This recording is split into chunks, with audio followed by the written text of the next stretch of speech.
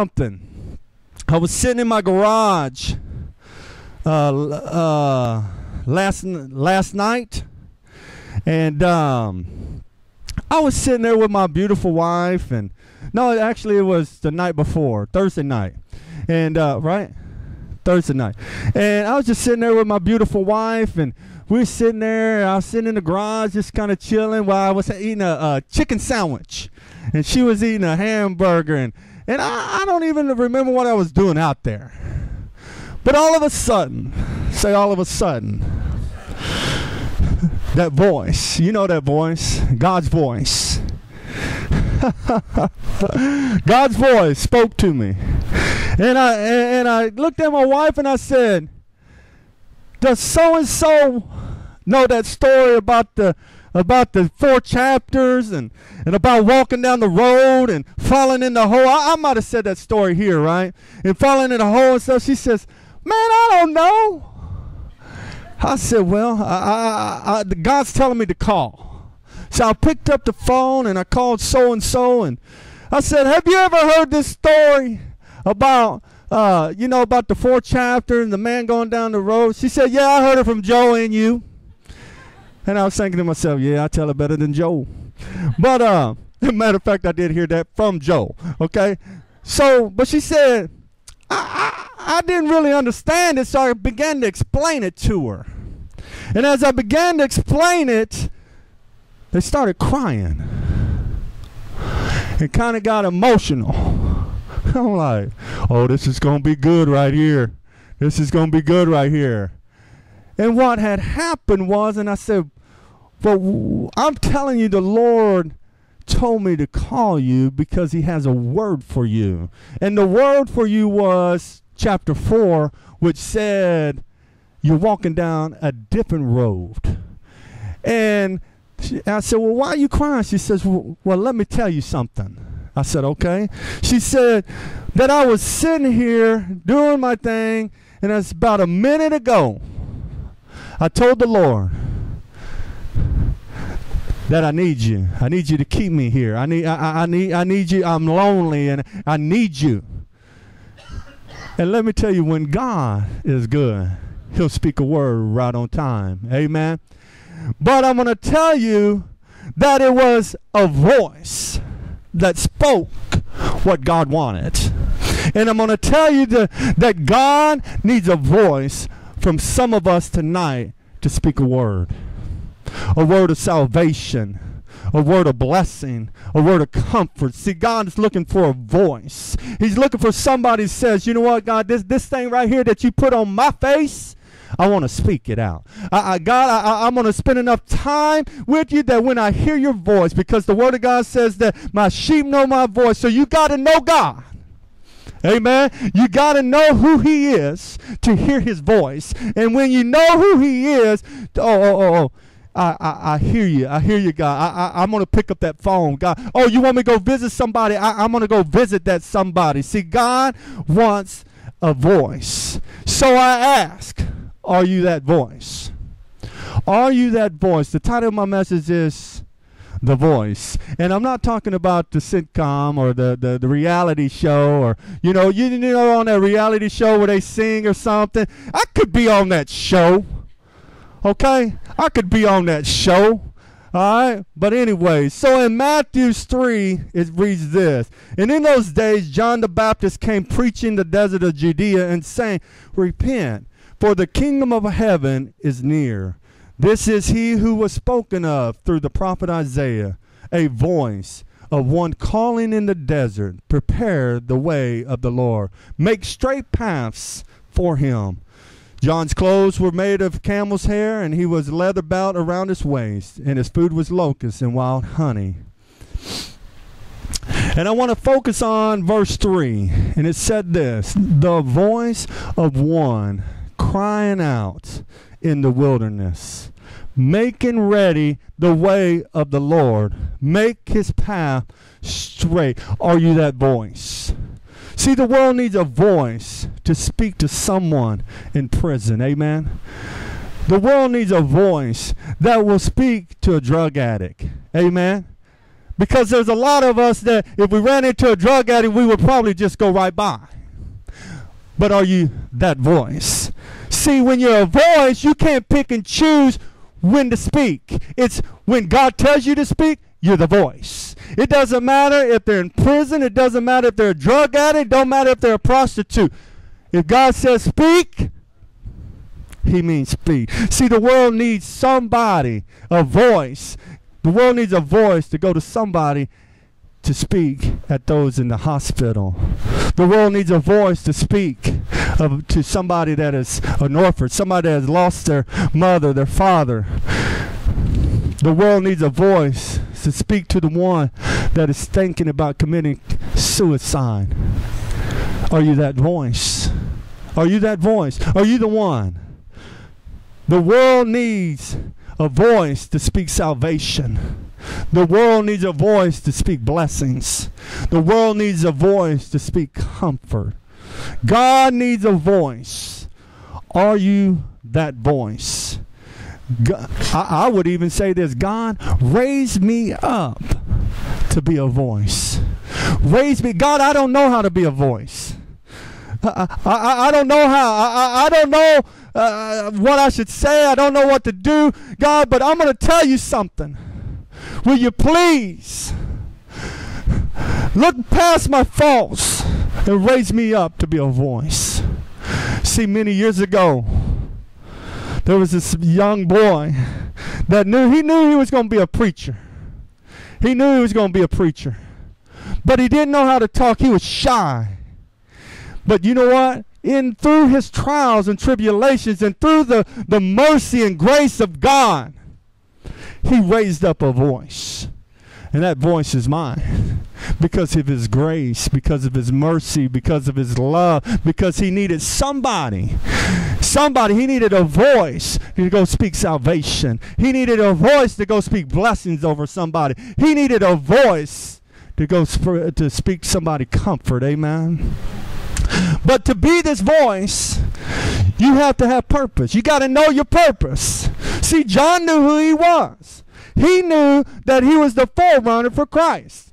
He didn't doubt it. He didn't say, well, maybe I am the Christ. Maybe I am. I mean, who's Jesus? He's my cousin. You know, we born 6 months apart.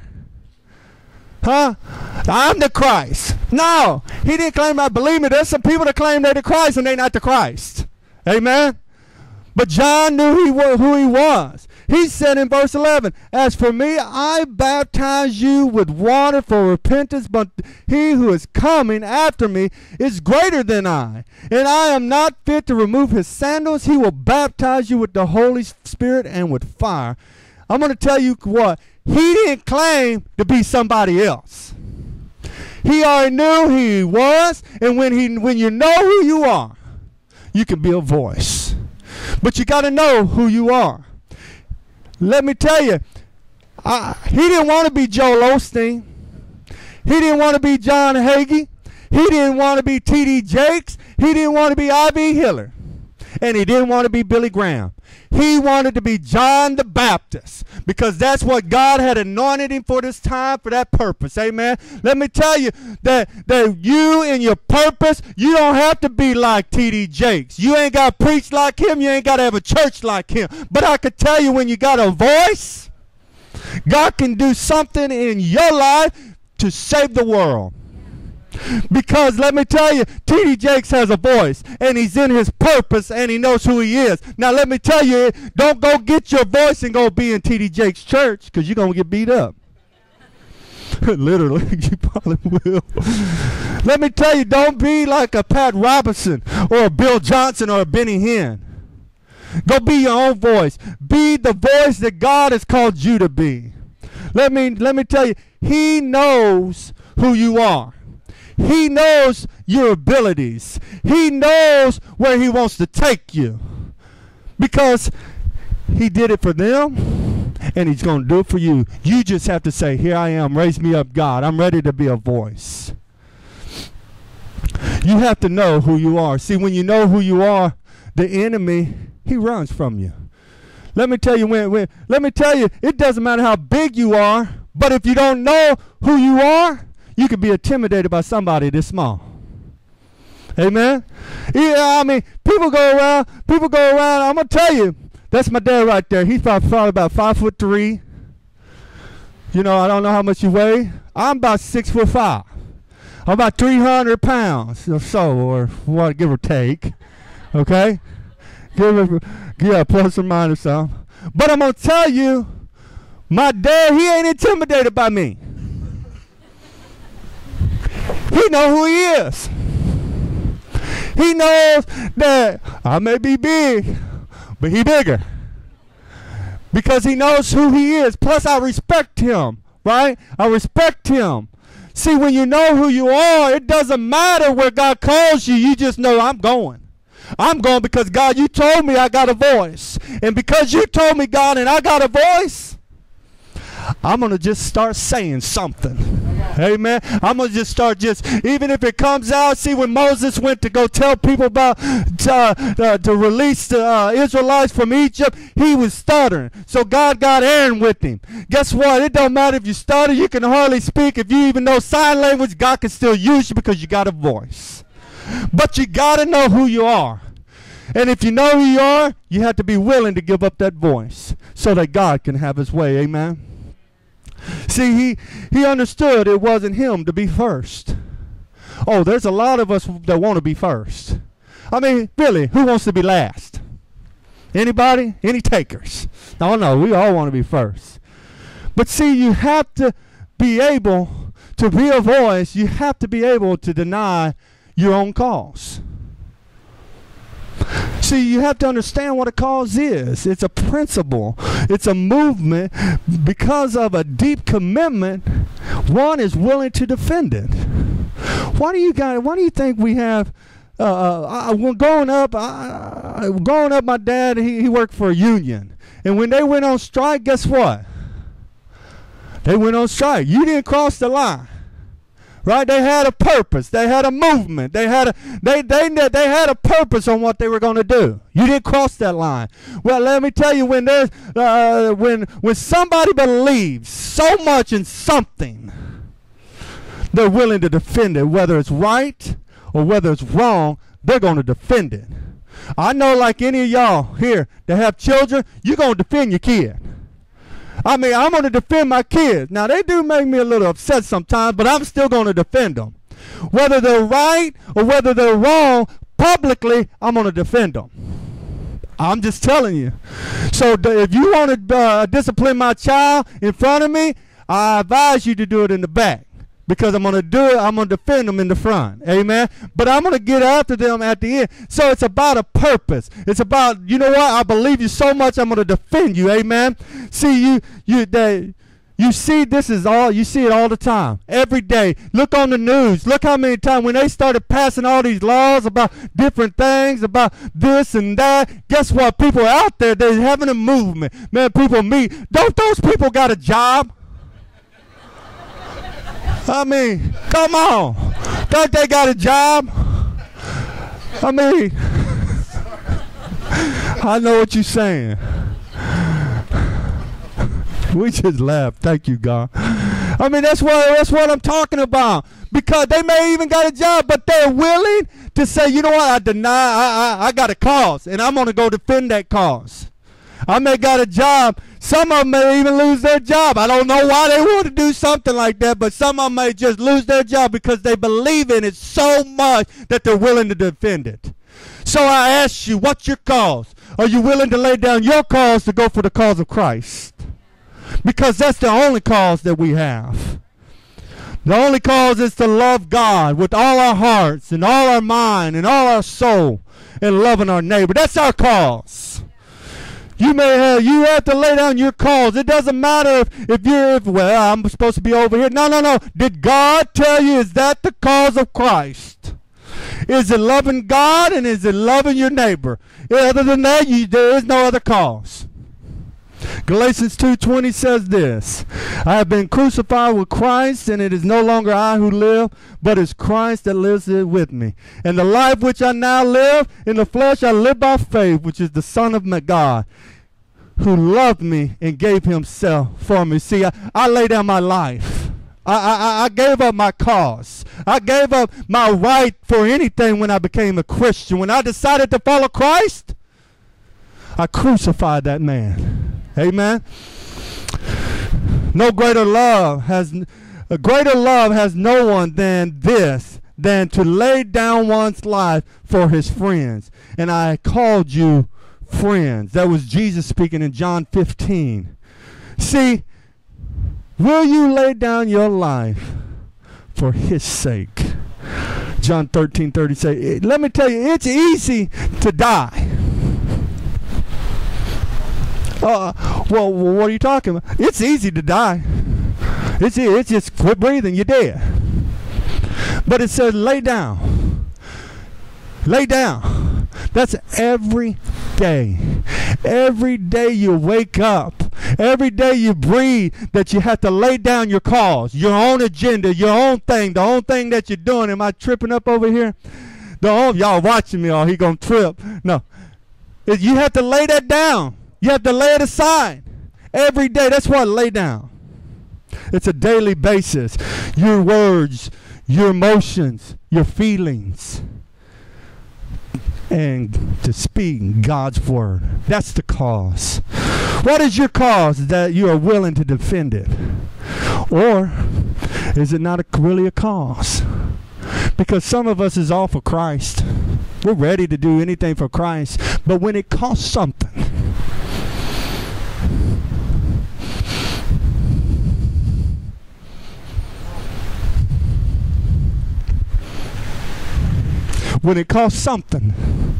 there's a lot of runners. When you have a cause for Christ, you can't run. You say, here I am. If I lose everything, if I lose my house, my car, my job, my family, God, I'm still going to do it because it's the cause. Those things, God, that I know you're going to return. Look at Job. He lost everything, but God returned it to him. Because Job had a cause. Where's your cause? Are you willing to lay down yourself, whether right or wrong, but you're willing to lay your cause down for the cause of Christ to go forward? Number 2, to be a voice, you have to be a voice regardless if you're the only voice. The word said that there was a voice calling out in the wilderness. I don't know about you, but if in the wilderness, I'm not running out to book me a hotel out there. I'm not running out there to book it. There wasn't a lot of people that was wanted to go on vacation out in the wilderness, right? He was probably there all by himself. And I'm going to tell you, the only reason why they went out there, the Pharisees and Sadducees, you know why they really went out there? Because they just thought it was the right thing to do. Read the scriptures. They thought it was just the right thing to do. There's a whole lot of people that go to church just because it's the right thing to do. There's a lot of people that pray just because they think it's the right thing to do. There's a lot of people that want to give an offering or a tithe because they think it's the right thing to do. But to be a voice in the wilderness, you might have to hurt some people's feelings, because I would rather them be saved and I'd rather them make heaven than me not say anything at all. Amen? The voice has to understand that there are not many going down that path. Matthew 7:13 and 14 says, enter through the narrow gate, for the gate is wide and the way is broad that leads to destruction, and there are many who enter through it. For the gate is small and the way is the narrow that leads to life, and there are few who find it. See, there's not very many that want to use their voice because it's a narrow gate. I read one, I was reading some commentaries and some things. They said, one person said, well, it was just a one-way lane. It's only one way. Jesus, the one way. See, it wasn't two lanes coming this way or that way. It was no middle lane. It's one way. And I'm going to tell you, there's not a lot of people that want to give their voice for the cause of Christ.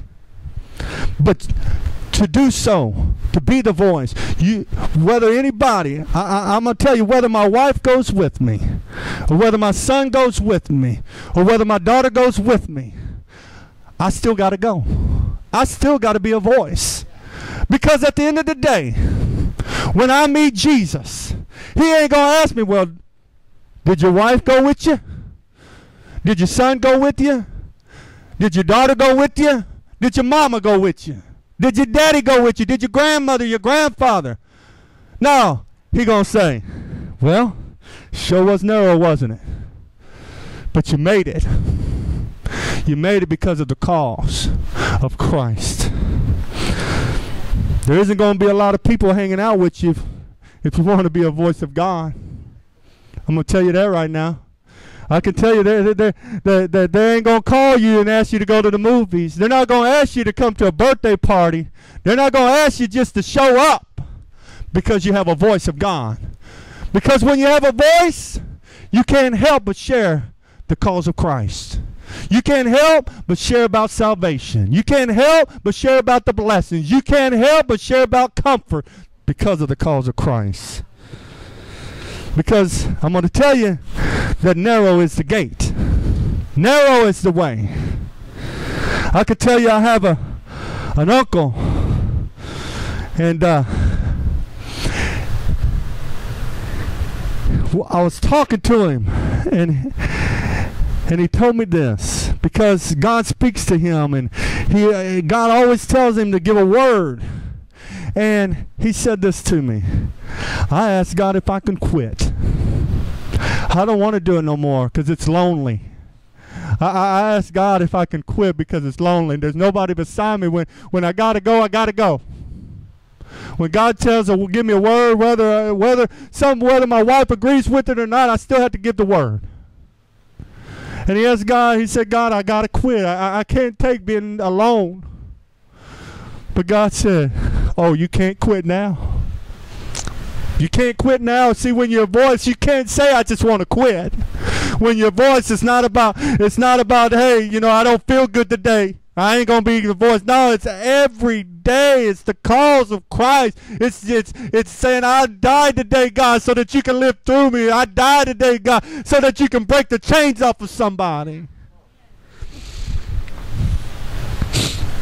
I wonder how many times did John the Baptist question himself if he was right about the cause. We know one time, because he sent one of his disciples to go see Jesus and said, are you the one? Are you the one? It's okay. It's okay to sometimes question it.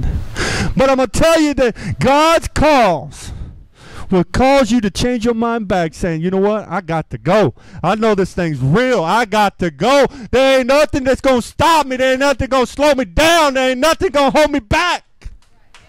Because I got to go. To be a voice, you have to be able to go low so the King of Kings can go up. See, who's ever heard about a corporate ladder? See, a corporate ladder is like trying to climb as fast as you can, no matter what. Kicking, screaming, tearing down, knocking people over so that you can get to the top. But I'm going to tell you that when you get to that ladder, you can only go so far. Even in my own life, I'm not saying I kicked anybody off the ladder. Maybe I did. Maybe I spoke bad about them. I don't know. But I only could go so far when I got there. And every day I would say, God, I got the best job. But inside I was like, I hate this job. You know, I was talking to a friend the other day, and I was telling him, man, I got the best job. He said, you said that about your last job. I said, yeah, but this was just as good. But I ain't going to knock nobody corporate ladder off. It don't matter who you are. Doesn't matter.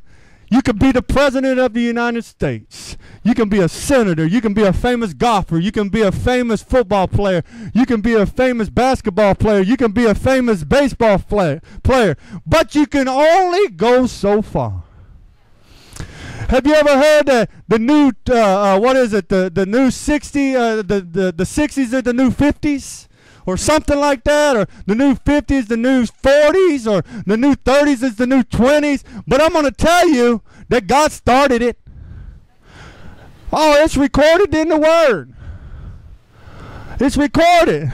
I mean, Jesus was the first one to say, you know what, if you go low, I'll take you high. That's opposite. Oh, we don't know that. If you go low, I'm going to take you high. Does anybody remember that game, the limbo? We used to play that when I was a children's pastor. We used to play that all the time. Love that game, by the way. I never got past the first one stick down because it was already too low for me. But I can tell you, there's some kids that love that game. I mean, I don't know when you were a kid because that was a long time ago for me. No, that was only, 30-something. That's the new 20, by the way. The limbo game. I mean, it says, as low as you go, man, there's these kids. I mean, they would bend backwards and they'd be like their head or their leg be up over their head. And they'd be like this. And then they come out the other side and they go, here I am. You know, that it's about how low can you go. Matthew 23:10 and 12 says this.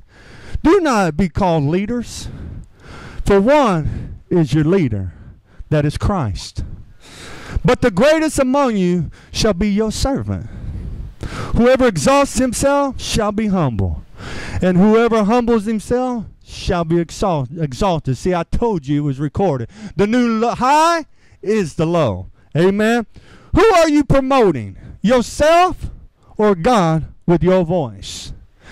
See, everybody wants to be in the Hall of Fame. Amen. Everybody. Everybody wants the world to know their name. I mean, you don't want the world to know your name? I mean, everybody wants the world to know their name. People can break records. They want to be heroes. They want to go the extra mile. But whose Hall of Fame do you want to be standing in? To go low, it costs you something. But in due season, say due season, God will lift you up. See, the Bible talks about a cloud of witness in Hebrews 11. A Hall of Fame, if you will. To be a voice that promotes God, Christ, instead of climbing the ladder of the world. They may never know your name. You may never break a record. You may never get the notoriety as anybody else. But you'll be standing in the Hall of Fame. Yeah. Because of the cause of Christ. Let me tell you who you'll be joining. You won't be joining an Nolan Ryan, but you'll be joining an Abel. You'll be joining an Enoch. You'll be joining a Noah. You'll be joining Abraham. You'll be joining a Sarah. You'll be joining a Ruth.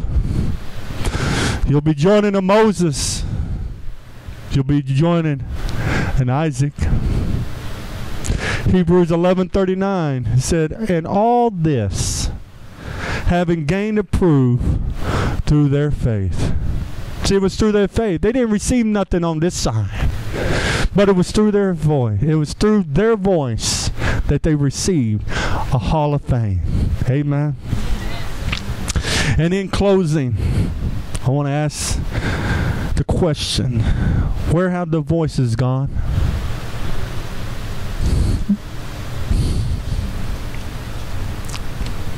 Give me a second. Where have the voices gone? Where are the voices of the prophets? Where are the voices of the evangelists? Where are the voices of the apostles? Where are the voices of the teachers? And where are the voices of the pastors? We do a lot with our voices. We sing. We eat with them. We complain with them. We hate with them. We curse with them. In Isaiah 49:10 it says, lift up your voice with a shout. Lift it up and don't be afraid.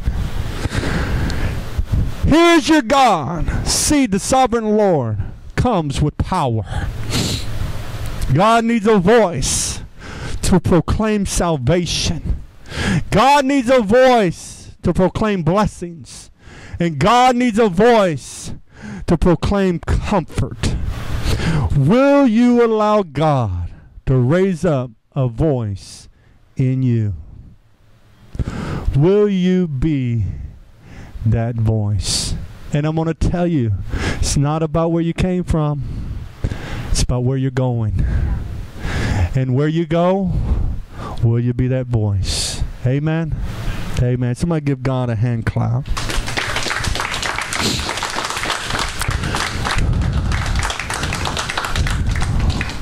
Can we just bow our heads today? I just want you to just search your heart. Just search your heart. If many years ago you made that dedication of saying, God, I'll be the voice. But like most voices, some of them get hoarse. Or some people's voice, they just lose them.